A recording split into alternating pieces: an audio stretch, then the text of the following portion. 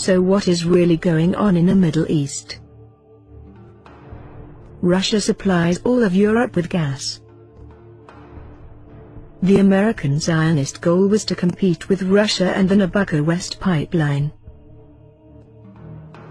The aim of the Nabucco pipeline is to diversify the natural gas supplies and delivery routes for Europe, thus reducing European dependence on Russian energy.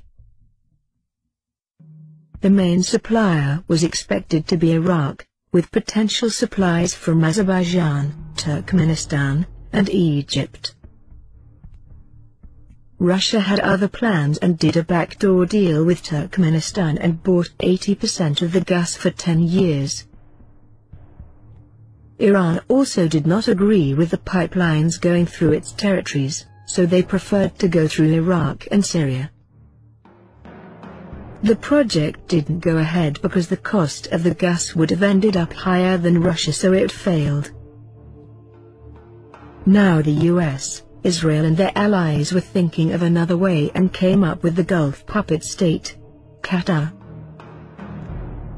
They wanted the pipeline to go through Syria, then through to Turkey, then on to Europe. Syria did not agree. The rest is bloody history. Qatar and Saudi Arabia, under the authority of the Zionist-controlled US, funded all the terrorist activities against the Assad government. With the Zionist-run world media empire, the cover story for this bloodshed was covered by fairy tale stories to the 96% to the walking zombies across the globe.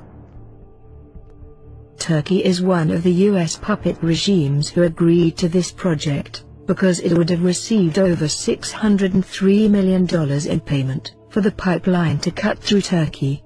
Turkey would have also have got the gas cheaper than they are currently getting from Iran. Meanwhile in Syria, things are going well for the Syrians on the ground. In less than 90 days the Syrians will have a force of 150,000 newly trained volunteers, ranging in age from 18 to 26, to augment their regular army. This will greatly increase Syria's ability to respond quickly to attacks from NATO's mercenaries. Israeli Prime Minister Netanyahu, while in Shanghai, was given a sharp dressing down by Russian President Vladimir Putin, a warning that Russia would not tolerate further Israeli attacks on Damascus and would respond. Both Netanyahu and Secretary of State John Kerry wanted Russia to back down from their support for Syria. And fortunately for us, they were sent home with a stern warning. The Russians have sent 12 additional ships into the Mediterranean. A game changer. Their state-of-the-art missiles, which they made a top priority in their defense policy, as the new missiles are revolutionizing the next generation of warfare. The ships will be carrying their state-of-the-art weapons like the S-400s, where a pilot only has 2 or 3 seconds to live, once the beep-beep, that they are locked onto at tremendous speeds. The Russian ships on patrol will be able to shoot any attacking Israeli planes down, including those returning to base post-attack. They can even be shot down while taking off.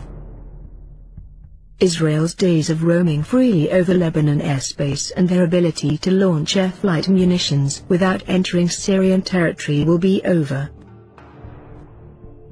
Any retaliatory strike by Israel would trigger a full response by the Russians that could include their bases and command structure.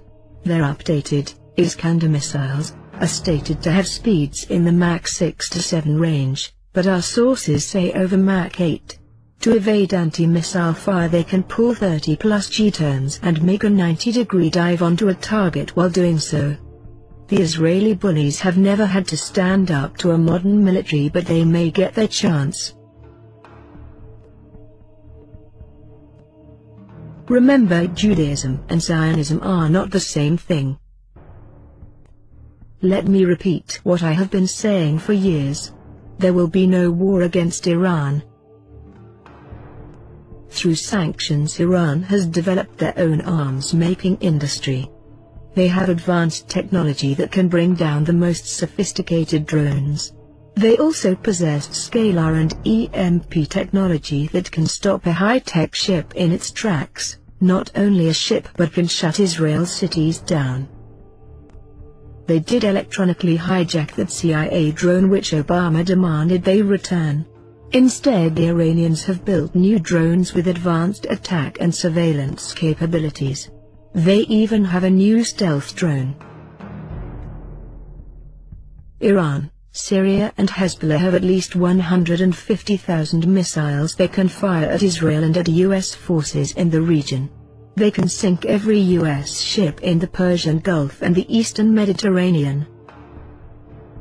They can take out all 35 US military bases in the region ranging from Afghanistan and Iraq to Bahrain and Turkey. Iran has lots of Mach 3 solid fuel missiles with advanced guidance systems. They have Russian-made anti-ship missiles and high-speed supercavitating torpedoes. They have 130-mile range rocket artillery with 1,322-pound warheads. Our ships would be blown out of the water in the first 90 seconds. All 35 of our bases would cease to function in 5 minutes. And things look even worse for Netanyahu on the Israeli front against Lebanon and Syria. Hezbollah has at least 50,000 missiles they can fire if attacked. So why is Russia, China, and Iran backing Syria? Are you ready for the answer? Syria has discovered that it has the biggest gas reserve in the whole world. They found 14 oil fields in the Syrian territorial waters. They discovered the main center of the gas in Qara, Syria near Homs. Only 4 of the oil fields can produce as much as Kuwait in one day alone. 1.6 million barrels a day. According to this researcher, the company called Ansys and J-Tech that found these oil fields were later bought by the US, so the US know about this find.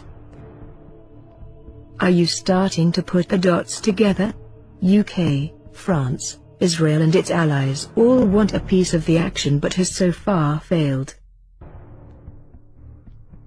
Israel also discovered oil and gas to be self-sufficient and can also export as well, but they have only 1/10 of what Syria has discovered.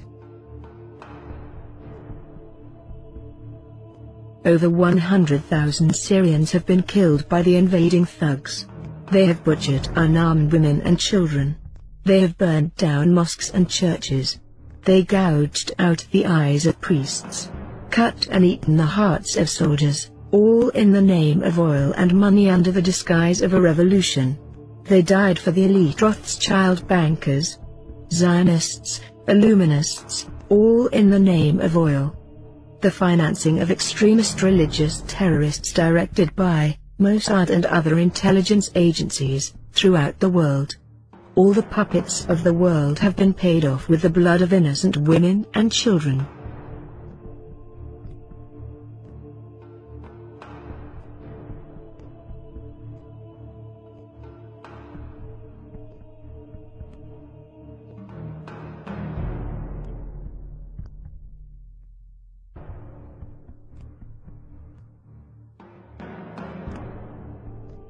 This is the curse of Syria.